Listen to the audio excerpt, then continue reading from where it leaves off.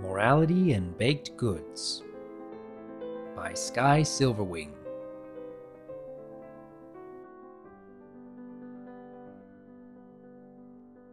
Some might say that it was a confluence of magic. Others might declare it to have been the will of discord. Still more might claim that something in the baker herself was to blame.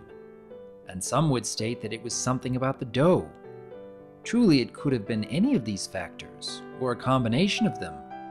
But however it happened, its end result was a strange event so unusual, it changed Ponyville forever. It all began on a sunny morning in Sugar Cube Corner.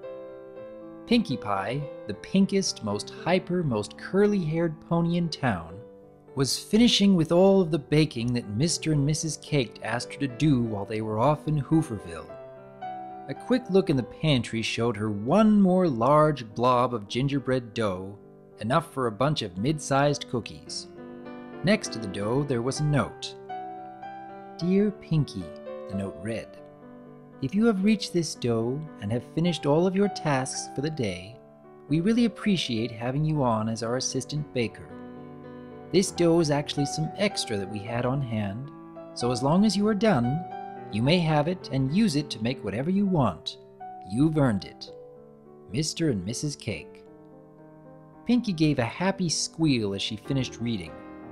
Sure, she often got to bake whatever she wanted and eat most of it too, but it was genuinely a joy to know that she had made Mr. and Mrs. Cake happy. The reward was just the icing on the cookie, so to speak. She picked up the cookie dough and took it into the kitchen, wondering what she could do with it.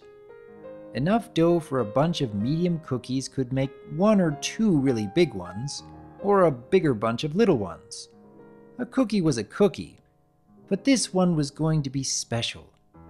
Mrs. Cake taught her long ago that the sculpting of a cookie and its decoration were as much an art form as planning parties. If you did not put your all into it, it would not come out so good.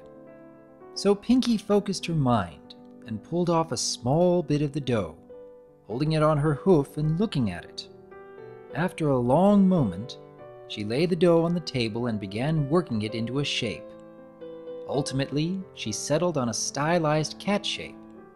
Smiling at her creation, Pinkie collected another, slightly larger lump of dough, producing a slightly larger, more detailed cat shape. After her third cat, Pinkie took the remainder of the dough and began working like a pony possessed, creating a stylized cat of much greater size and detail than any of its predecessors. The result being the largest and most detailed cookie that Pinkie had ever made. It too was a stylized cat, but it was much more well-made than the others. Had it been on the floor, on all four legs, it would have stood nearly as tall as Rarity's little sister. It had blue candy eyes, what would crystallize as it backed, and Pinkie even added a stylized gothic Lolita dress. Pinkie added a few details, and then pushed the 4 cookies into the oven to bake. At first, it was all darkness, warm and all-encompassing. Then the darkness was split by the light, and the Creator looked down upon her for the first time and reached in to draw her from the darkness. She was suddenly struck by the oddness of thinking of herself as one to be looked down upon or drawn from the darkness, or even to think at all. Clearly she had begun to think at some point, but she really was not sure when. She became aware of 3 others, smaller than she, riding with her on the platform. She felt as if she were kindred to these others in some way, almost as if they were formed from the same whole. She knew not who they were, but she knew they were special to her. It was not until the Creator had drawn her out into the light that she became aware of how stiflingly hot the dark had been. The cool air and the light brushed over her skin, and she drew it in, breathing in the chill and letting the heat leave her body. She blinked.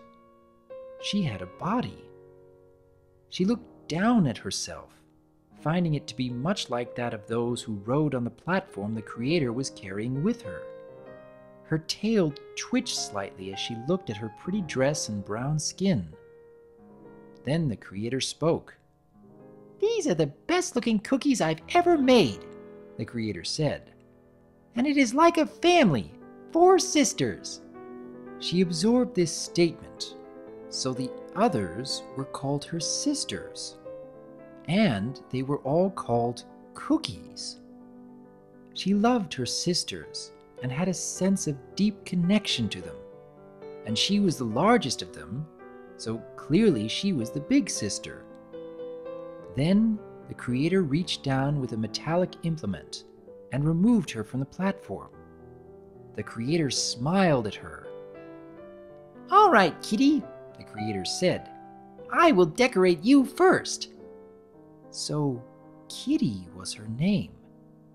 Kitty smiled, unnoticed by the Creator, as she looked over at her sisters, wondering what each of their names would be. The Creator produced a strange tube with a nozzle on one end. "First, a bit of frosting," she said. Kitty felt a tingle as the Creator squeezed a white substance onto her skin, adding details to her and making her more. It felt so good, like being made whole. Then came a little bit of red frosting on her nose and mouth.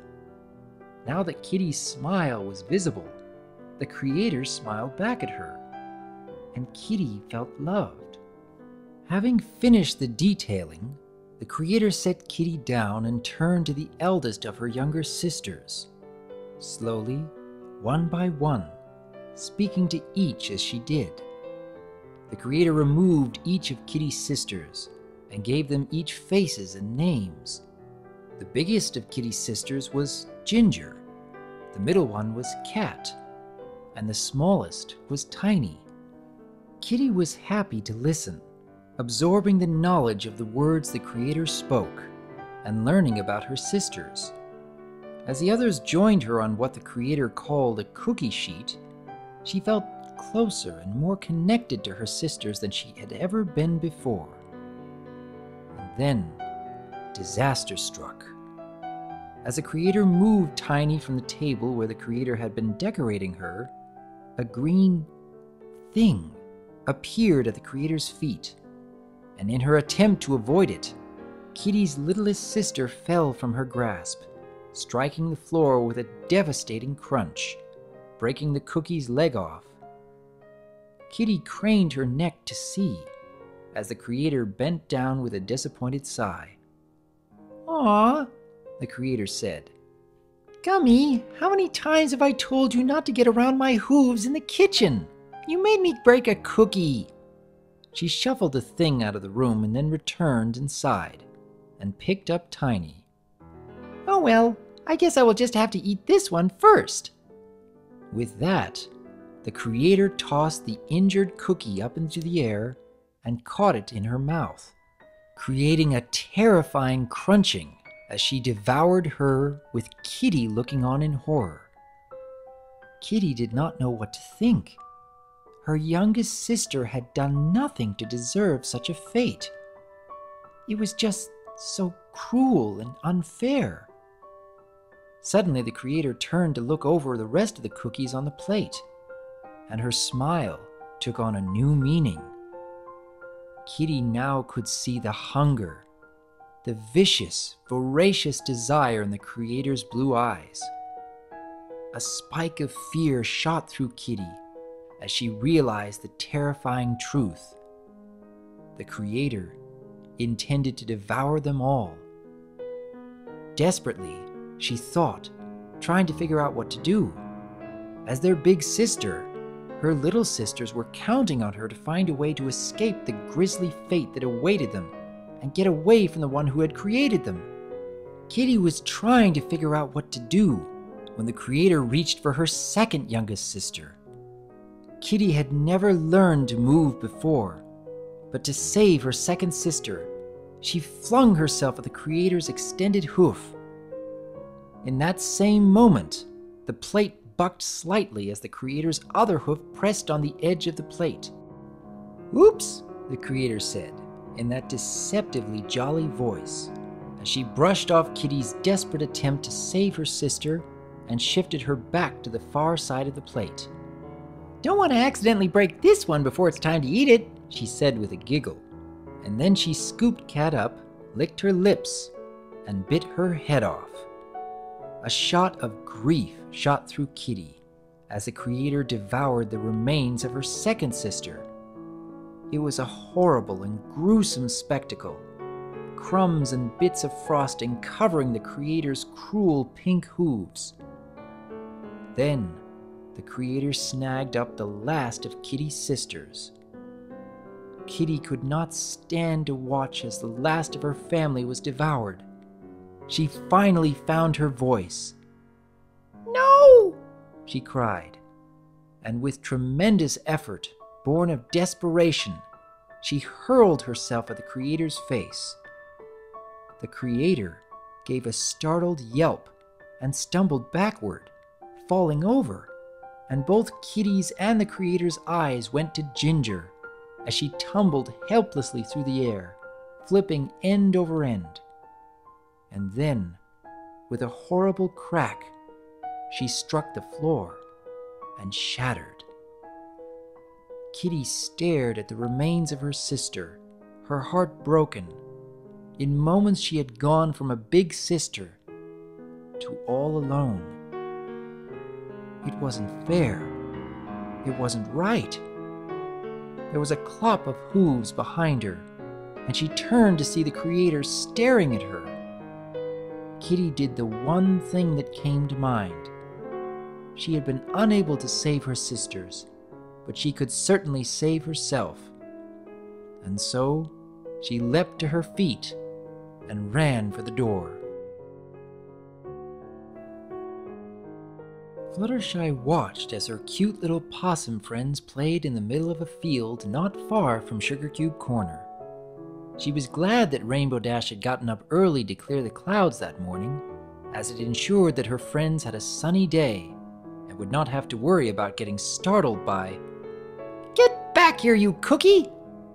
A cat made out of gingerbread dashed through the group of possums, fleeing from a very cross-looking Pinkie Pie. The cat attempted to hide among the possums, but the possums, rather predictably, immediately stiffened and fell over, playing dead as possums tend to do when they are startled. This left the cat, caught out, clearly visible to her pursuer.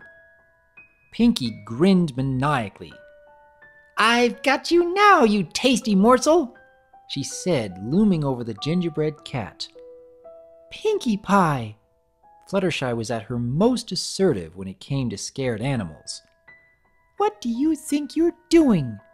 The yellow-furred Pegasus stepped firmly between Pinkie and her prize, fixing the pink pony with a glare that was not that short of her infamous stare. Pinkie froze and backpedaled rapidly until she plopped down on her rump.